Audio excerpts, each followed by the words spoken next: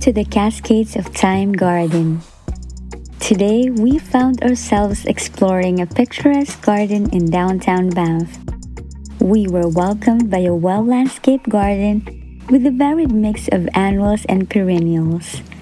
Join us as the kids enjoyed a wonderful afternoon stroll in the Cascades of Time Garden. In our opinion, Banff is one of the prettiest towns out there. No wonder it is the most visited national park in all of Canada. Banff attracts millions of visitors annually, and there may be times when you want to escape the crowds of Banff Avenue or take some time to rest after a day of wandering. This tiny patch of floral tranquility is a hidden gem. The Cascades of Time Garden is located just at the back of the administration building. The site is within easy walking distance from Banff Avenue.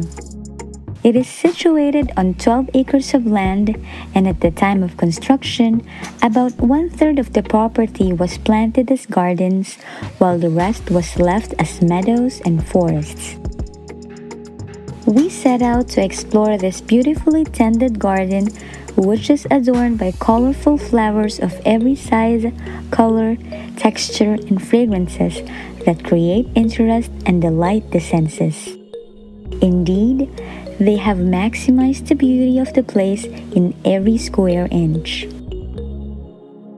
We visited the garden to give our girls the time and space to wander after a busy day around the town of Banff.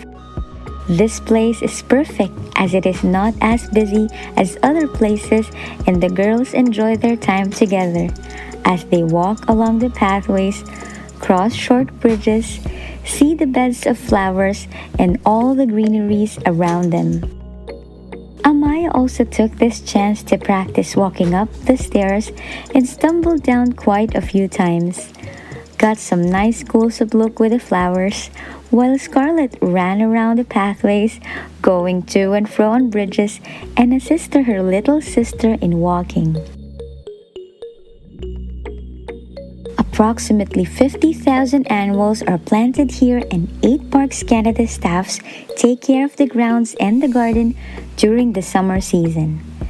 Cascades of Time Garden is free and open from May until late September. This is such a perfect recreation place for a family. It is intended as a resting place, paths, and sometimes play area. People often picnic in here. There's also people playing ball or frisbee, and quite a few weddings and prenup photos are often taken amongst the gardens. The gardens are terraced into the hillside with flagstone pathways and rock steps that lead visitors through explosion of color and texture, some mature trees, and flower beds. The original program for the landscape, although never fully realized, was intended to depict the evolution of time through the geological eras. The gardens feature artfully designed ponds, streams, cascades, arches, and bridges. One of the bridges that attracts attention is this bridge made from falling trees with its distinctive burls feature. Occasionally, in response to an internal stressor like growth hormone or wound, trees will form burls. Weird but true, tree burls are a valuable wood product sought after by woodworkers and artists alike. There are several gazebos and sitting shelters that make a great refuge from the sun on a hot summer day, or to snap some souvenir photos to remind you of the beauty of this place. Aside from the beauty of the garden, this property is also known for its historical value. The moment you stand on the grounds of the gardens, you are witnessing a piece of Canada's history.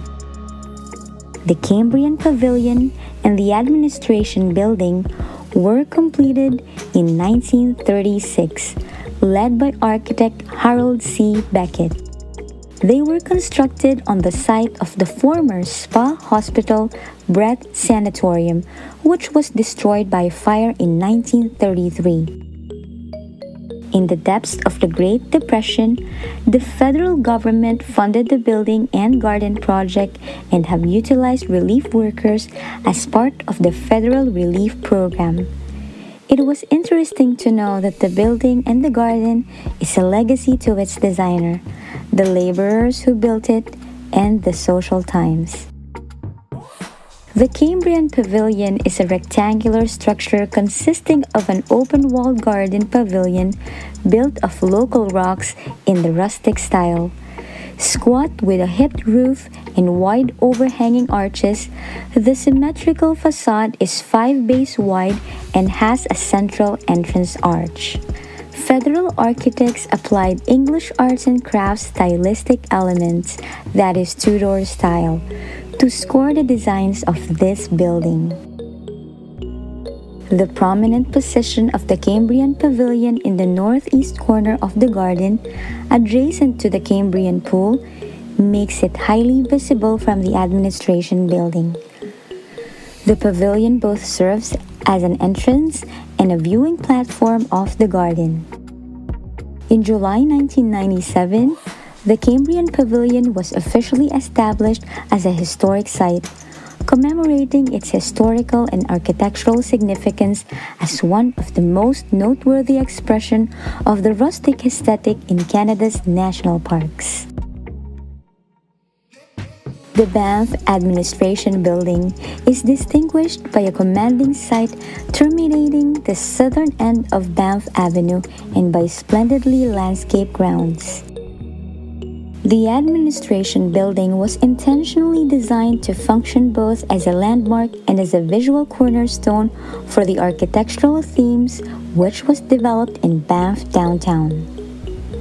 The character-defining elements of the administration building includes the use of rubble limestone in broken courses for the exterior walls, the projecting square tower with oriel window, crenellation and sandstone trim which encloses the main entrance.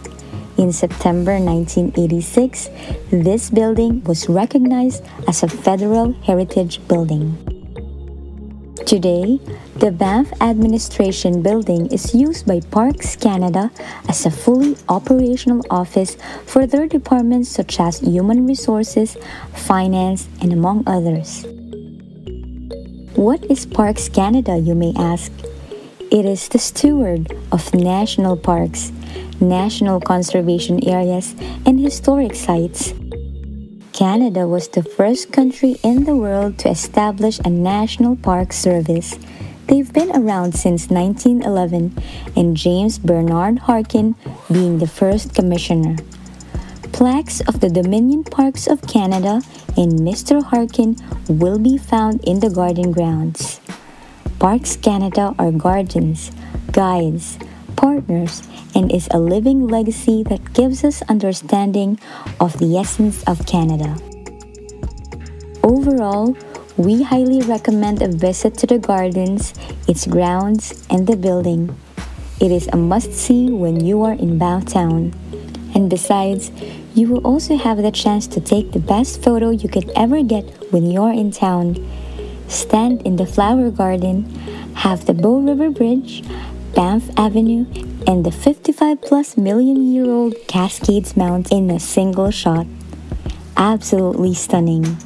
If you ask us, we really recommend getting off the beaten path and experience the wonder of the garden, a place to escape the hustle and bustle of Banff Avenue and reconnect with nature. If you want to reflect on the wonder of the flowers, trees, and mountains, you will surely enjoy the terraced gardens and pavilion with tranquil vistas at the Cascades of Time Garden. The girls surely had some wonderful afternoon strolling around the garden. While most people experienced the busy town of Banff, our family truly made some special moments here. We're sure you also love the peace, quiet, and plenty of spaces to reflect here in the Cascades of Time Gardens.